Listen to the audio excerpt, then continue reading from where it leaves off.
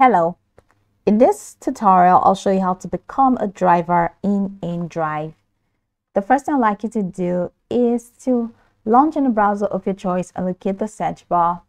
In the search bar of your browser, go ahead and type indrive.com, and that's going to take you right into this homepage for Indrive. This is the homepage.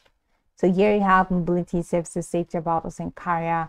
And of course, you have a lot more, but I have not created an account because I wanted to create the driver account together.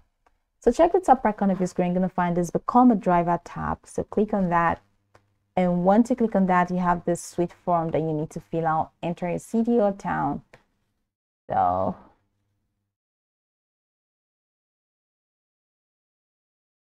so these are all the like towns, city or towns available. I don't know. Just gonna do that. You're gonna have to fill out your phone number in here.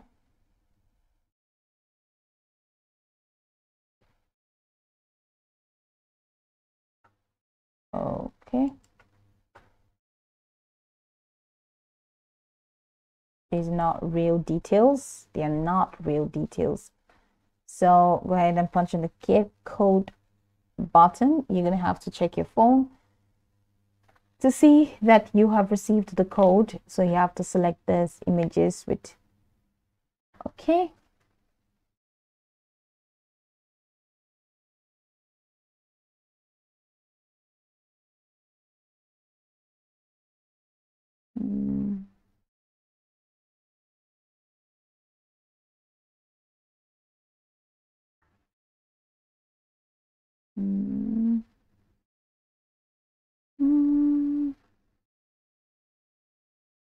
Maybe this mountain here.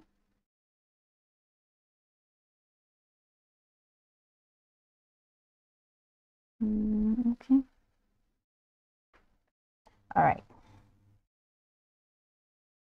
So you have a code that has been sent to that phone number.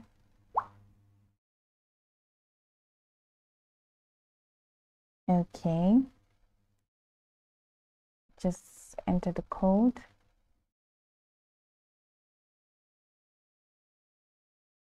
And click on send a request. Okay.